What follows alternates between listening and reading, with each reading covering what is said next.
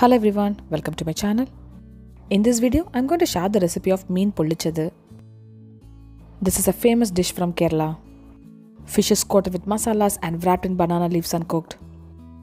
Without further delay, let's get started. We have taken 3 surgeon fish here. You can use pomfret or curry meen, which is also called pearl spot fish. We have taken 500 grams of fish. Firstly, I'm going to fry the fish pieces. For that, take 1 tablespoon of Kashmiri chili powder, 2 teaspoons of coriander powder, half a teaspoon of turmeric powder, half a teaspoon of pepper powder, salt as needed, few curry leaves, 1 teaspoon of coconut oil, and water as needed to make the masala paste. Mix all the masala powders nicely. We are going to fry the whole fish. To the clean fish, apply the masalas nicely like this.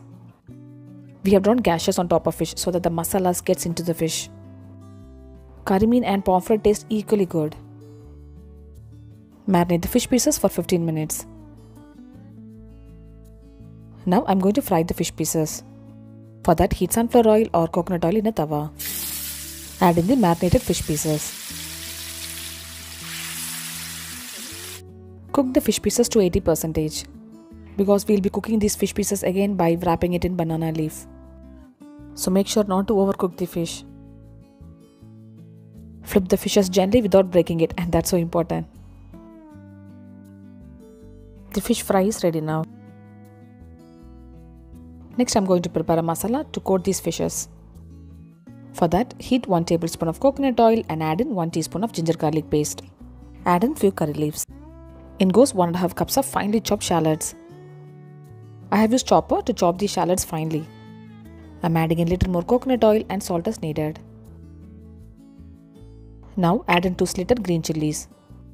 Saute the onions until it turns translucent. Add in 2 finely chopped tomatoes.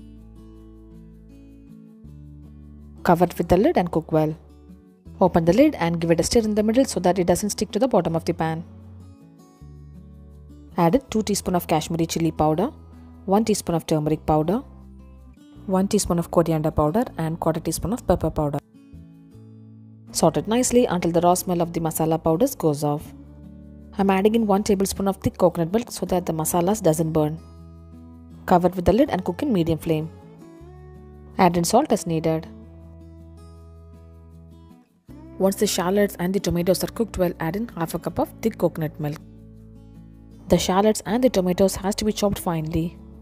The shallot masala is ready and switch off the flame. This should be the consistency of the masala.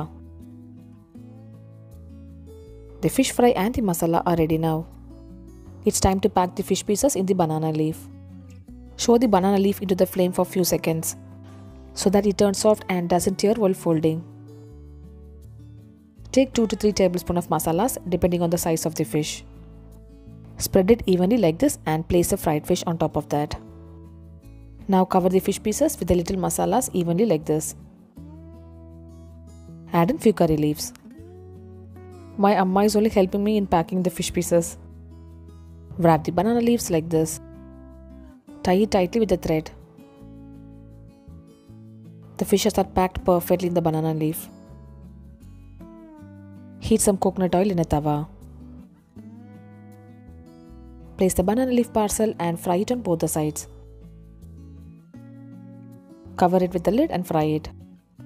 The fish fry and the masalas are almost cooked well, so it doesn't take much time. Flip it and cook it on both the sides. Meen Pollichatu tastes best with rice and rasam or sambar rice. The banana leaf gives nice flavor to the Meen Pollichatu. Meen Pollichatu is ready to be served now. Do try this recipe at least once and share me the feedback. I'll unwrap the banana leaves and show how beautifully it has turned out. Fish is packed well with the masalas. Subscribe my channel for more interesting recipes. The fish is cooked perfectly and tastes delicious. I'll see you next video. Until then, bye bye and take care.